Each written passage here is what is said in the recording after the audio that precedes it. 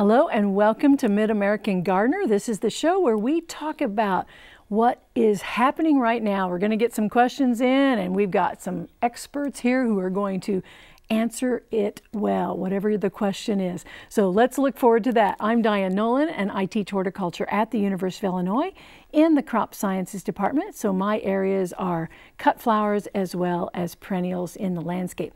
However, we have three highly intelligent people. I'm looking at them and I know that they're the three really highly intelligent folks that are meant to be on the show for today. So let's find out who they are, and they're each going to answer either a show and tell or answer an email. All right, let's start first with you, Dr. Tom Voigt. Thanks, Dianne. Hi, I'm Tom Voigt. I also work in the Department of Crop Sciences, and I work with perennial grasses, so lawn grasses, ornamental grasses, prairie grasses, bioenergy grasses. And my show and tell, first show and tell this evening is white clover. And one of the things that you'll notice as I drive through the viewing area is lots of white clover, lots of patches of white clover. Well, white clover is a perennial and it's a legume.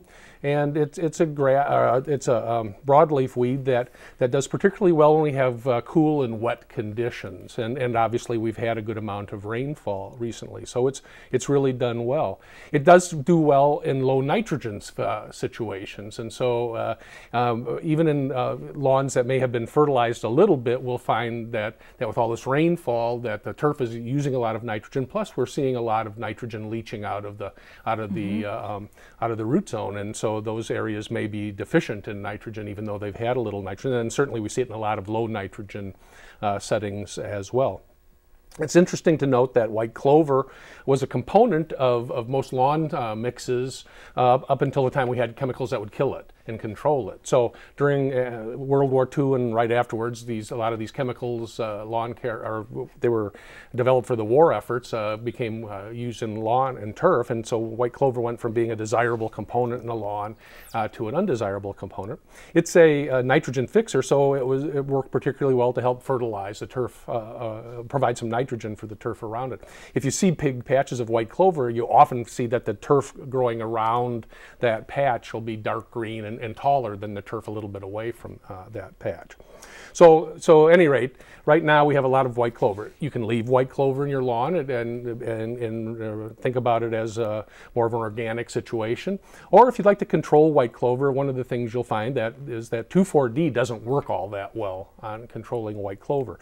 And so there are some other products such as Mecaprop or clopyralid as post-emergence chemicals that can provide some control. Be sure to read and understand and follow all the label instructions as you're applying this. And here's, we saw the sample of white clover. So that's my show and tell. You got really good, and the white clover is trying to stretch out. I really didn't have to go very far to get this. No, I'm sure you did. I could have brought a lot in. Yeah. That's interesting though, that because it's a nitrogen fixer, the grasses around it do actually look better right until they're squelched. Yep. Okay, well thank you so much, Tom. And let's move to you next, Rusty Malding. Hi, my name is Rusty Malding. I am a business partner at Nature's View along with my wife Corey in Watseka, Illinois. I have a show and tell today as well, and it is hopefully it saves you a little effort and saves your tree at the same time. So I consider this to be a dangerous time of year typically. You look out your front door and you see this beautiful tree in the lawn, and you look at it and you think, gosh, that should look prettier. So you go out and you buy some blocks and you put around your tree. So the first slide you're looking at is what happens after you put these blocks and some soil around your tree. It's called flagging. The very center of that tree is sort of dying out. The branches, entire branches are actually dying. In the second slide, you'll notice what the base of it looks like after we removed the first layer of these blocks. You can kind of see a few roots that are coming out there right towards the edge, and a lot of soil that's stacked up on the trunk of the tree. And this is a red maple. The next slide will show what happens when we reveal what's underneath all that soil. Basically, you have girdling roots. When you put soil on top of the root zone, these roots from maples will just go crazy and start circling around and growing around. And essentially, it's like putting a rubber band around your arm. It's going to, your arm's going to fall off. It does the same thing to your tree. It's cutting off the supply of water and nutrients between the leaves and the roots. This is an example of a new installed tree. It's a simple mulch ring. It has a generous distance between the root or the trunk and the turf. It's easy to mow around. It protects the tree. It does a lot of really great things. It regulates moisture and temperature. This is the best setting for a new tree. So that's a simple tree ring. It may not be as pretty as you'd like. If you start thinking outside of the ring, that last slide showed a nice big old oak it has some climbing hydrangea on it, some hosta, there's some ferns in there, and it was definitely not in a circle, but it was part of the bed that was up close to the house. And this is, I call it thinking outside of the ring as opposed to outside of the box. Ooh, very good. Wow, that poor tree. Because you do see the roots without any boxing in, and wow, once you put those blocks up, oh, that was sad. So anyway, I don't want a rubber band on my arm. No rubber bands on your arm. That's what I've learned from this. Oh, I mean, don't ring around the rosy. Keep the soil off of the trunk. Okay. Girdling roots are a problem, and it didn't evolve to be that way. Very good. Thank you for those visuals. That's great.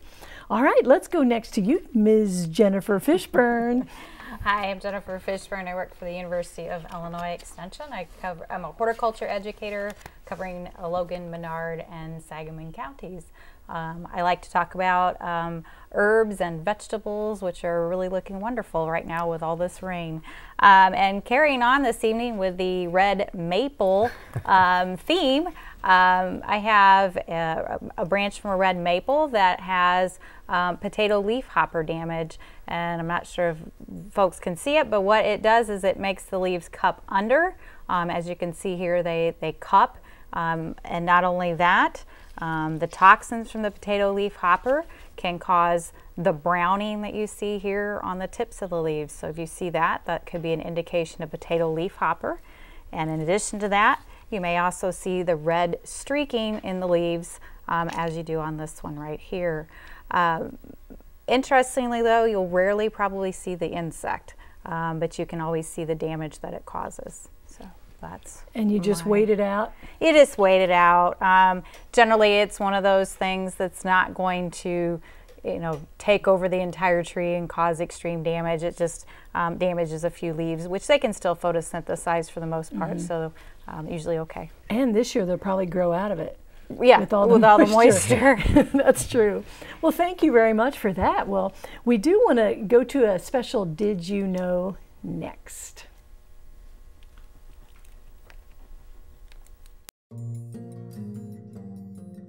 The entire squash plant is edible. The leaves, tendrils, shoots, stems, flowers, seeds, and fruit can all be eaten. Also, Presidents Washington and Jefferson both grew squashes in their gardens. Isn't that exciting?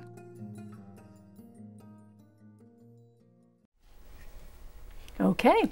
Well, gardeners think it's exciting, and so it is exciting. All right, let's go to line one. And Mary's got a question about coneflowers. Hi, Mary. Hi. I have a lot of the different varieties of coneflowers, and this year on the stem of the coneflower up by the flower, there's some white cobwebbing. It looks, and then there's some little, when I touch it, some little white bugs. And I wondered what I would use to get rid of that. And then I've also noticed that for some reason some of my coneflowers just start wilting and then they die. And I wondered if that was due with this or if that was maybe a fungus or something that was causing that. Okay, so we're all looking at each other. Who would like to attack the coneflower question? I'm wondering, could the dying be water related? That would be my first thought. If depending on her soil conditions, if it's holding way too much water, that could be an indicator of why it might be wilting. The insects, though, Not really sure. They typically don't have a lot of problems. I've not seen anything on mine this year, but or any year usually, but we don't have our entomologist here with us. But offhand, I can't think of anything webbing unless it is a good year for spiders. Any mildew on it ever? I don't recall seeing mildew Not on really. because it's got such a bristly Right. leaf that it doesn't seem to have that. So we're not too sure about the actual insect. What I would probably suggest you do if she's not certain is go ahead and, if it's just on the tip ends, maybe go ahead and cut those tips off for now. They'll leaf back out and still bloom, but that might be helpful just to get rid of those tips where the damage is actually showing. And not that you need to add any more water, but a good spray of water would probably get rid of some of the insects. But with the waterlogging, I mean, there is a lot of waterlogging this year, so you may or may not want to do that, but you could just do a physical method of getting rid of those. Okay, well, thank you very much for your question, and we're going to move on to Peggy's question about vines, and it's on line 3. Hi there, Peggy. Hi. Well, my question is this. I have some mature trees on my property, and the lower limbs have been trimmed, so the trunk is quite long and you know, naked, I guess you'd say. And also I tend to get a lot of vines growing, Virginia creepers especially, and also what I call winter creeper. I don't know what the official name of it is. But I want to know if it damages a tree or if there's any downside at all to having creepers growing up the trunk of it. Okay. Or should I cut those off and be, you know, careful to keep them off of my trees? Virginia creeper is a twining vine, and so it's probably kind of wrapping itself around. It would need some way to kind of grab a hold and get up, and if you've got it limbed up that far, I'd be surprised if it's getting up into your actual canopy. But there are some vines like climbing hydrangea, which will adhere to the trunk and then, you know, climb their way on up the tree. Typically speaking, there's a reasonable relationship between the two, and the vines don't necessarily choke off the tree and cause significant damage. Unless it's wrapping itself around and doing much like the roots I was just talking about and sort of girdle it, that would be the only concern, but you'd need a very large vine after a long period of time for that to happen. Usually that's not an issue. I've seen vines actually trained to go up trees, and it's very attractive. So I've seen English ivy. Grapes out in the woods. Yes, grapes in the woods, and they don't cause. Yeah. So I think as long as you like the way the vine looks. Yeah, and the Virginia creeper has a great fall color. It does. Which is kind of a nice added bonus. Depending on what tree you have, that may be an added an aesthetic value. The only vine I don't like climbing up is one that has ivy and poison. In, yes. And they have a nice fall color and too. they can climb trees as well. Yeah. Oh, they do. Absolutely. So don't let poison that would ivy, be a but concern. the Virginia creeper and should be really pretty. Okay, thank you, Peggy, for that question. And let's move along to Cindy's question about lilacs on line 5. Hi, Cindy. Hi, how are you tonight? Doing great. How are you? Okay. I was trimming my Miss Kim lilac bushes, and I didn't get one completely finished. Am I too late to finish it? We're actually still trimming Miss Kim lilacs right now. Generally, the rule of thumb is if you have a spring flowering plant, we try to stop by the end of July. I've pushed that sometimes, and you can go into mid to even late August.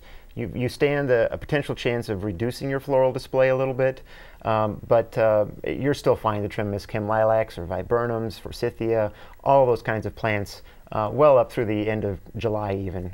Usually right about now is a great time though to give it the first haircut, and so it kind of grows back and has a little bit more of a natural shape to it, and the flower display looks all that much better, I feel, the next spring.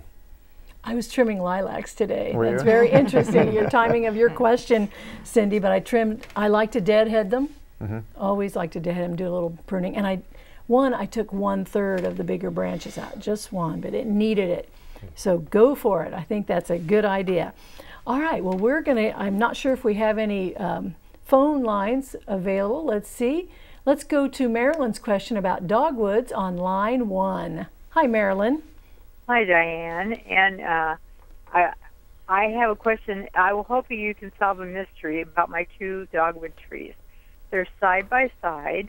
They're both the same kind, and they're white. They bloomed profusely this spring.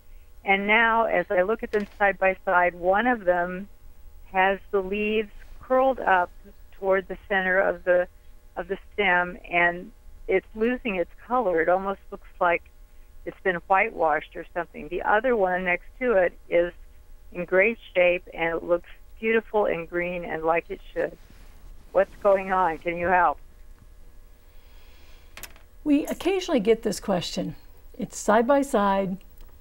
The 2 are not the same. One is different than the other.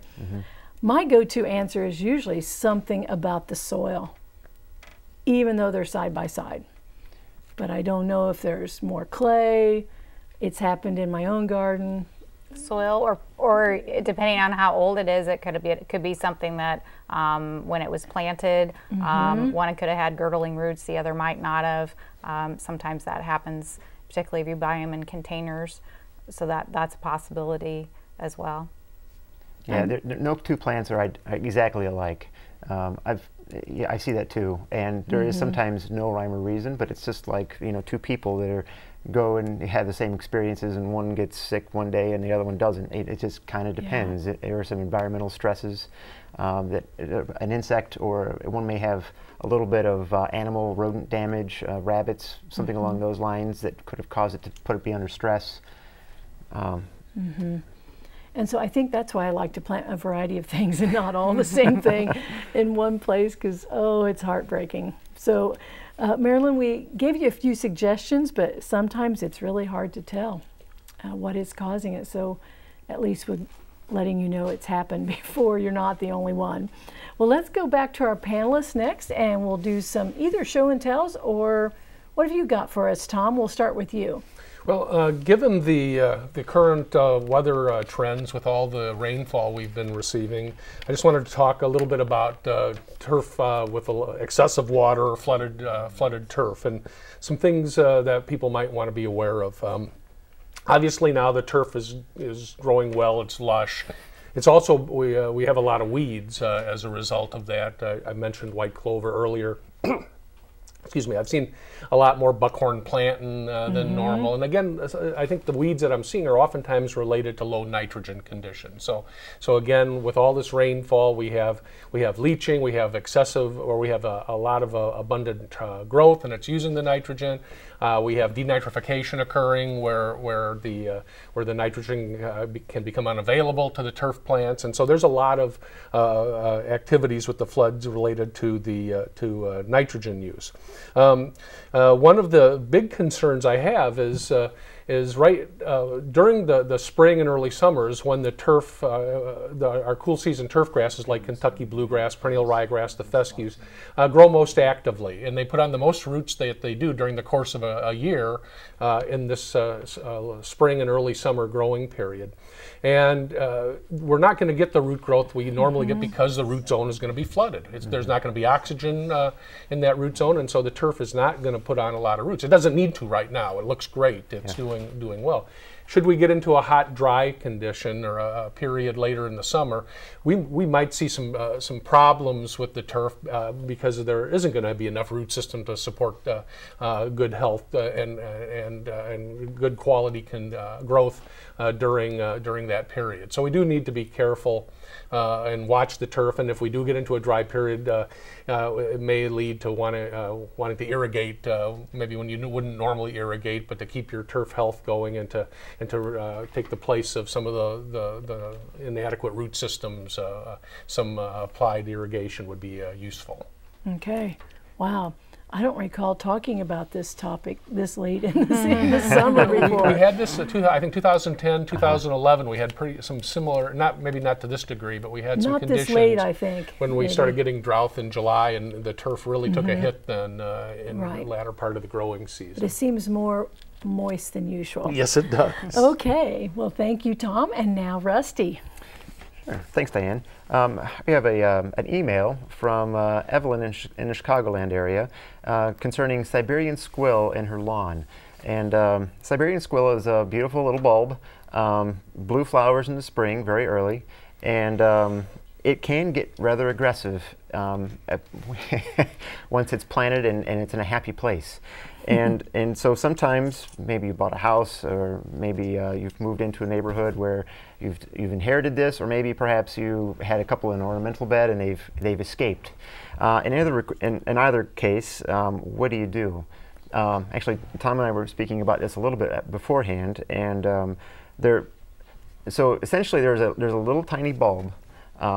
It's really small. It's less than the size of the end of your finger, and these are all over.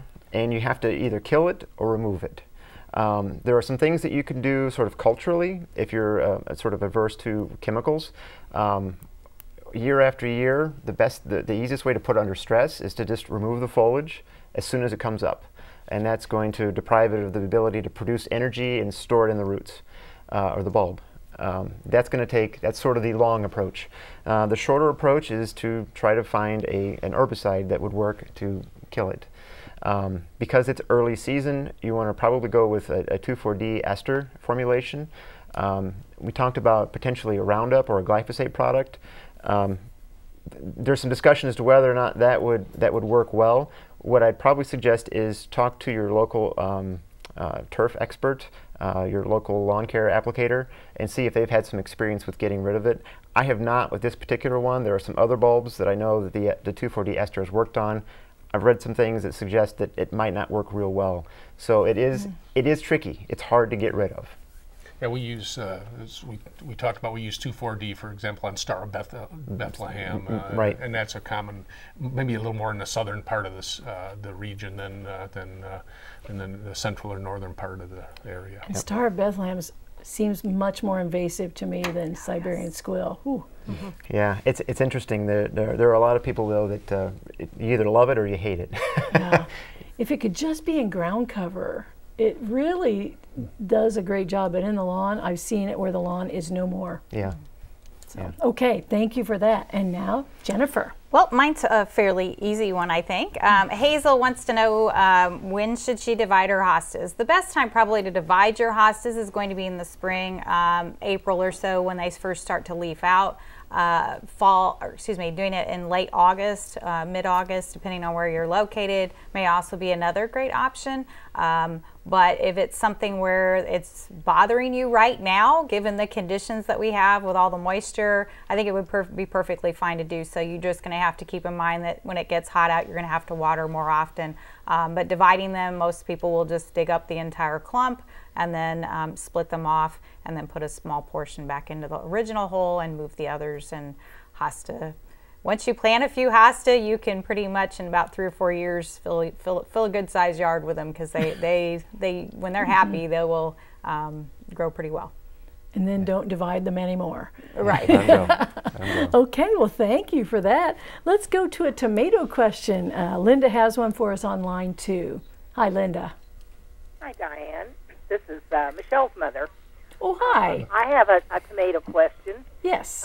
About 6 weeks ago, I bought a tomato plant that was big and blooming, and it was in about like a foot pot, and I set it on my back porch, and I've been watering it vigorously every evening, and I've noticed it's just blooming vigorously. But my question is, when there's a cluster of like 5 or 6 blooms, why does it only put on one tomato and the rest just kind of shrivel up and die? And I wonder what I'm doing wrong, or what I should be doing to correct this problem. We're looking at Jennifer. Yeah, there's nothing you can do to correct the problem. What the plant is doing is adjusting for itself. The plant can only support so many fruits, and if you have it in a container, it's going to be less than in the ground. So what the plant is doing is aborting those flowers so it won't get fruit. So it's actually probably better in the long run because you'll get bigger fruit that way. Where if it actually let all those flowers get fruit, they'd be much smaller, particularly in a container situation. There's other reasons for flower drop as well, but that would probably be the most likely in this case. And in a container. Yes, most in likely. a container. So in this case, you're doing nothing wrong. That's really good to hear. In a container, it can only do so much. So, because sometimes later it gets to be heat, but I think probably early on it's not. So this is great. We've had a variety of questions, and we are so thankful that we have such a good panel that they can handle all this variety of questions. We want to thank all three of you for being here and for all the variety and your show and tells. I think that really helps when you see that many show and tells. Also, we have a crew that's here every week, and I want to thank them. And so you know that there's lots going on behind the scenes as well. Well, we hope that you get out and have a great week gardening, enjoy outdoors, and learn a lot, and we'll see you next week. Goodbye.